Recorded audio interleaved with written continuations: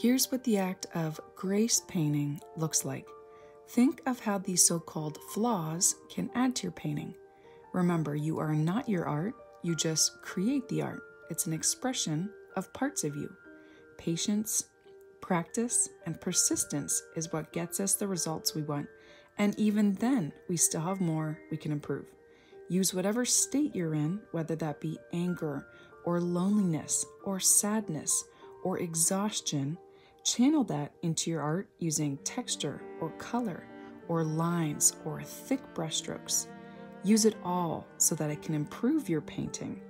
To help me combat that inner critic before each painting, I tell myself this will be the best painting I've ever made, and if it's not quite there, the next one will be better because of this one.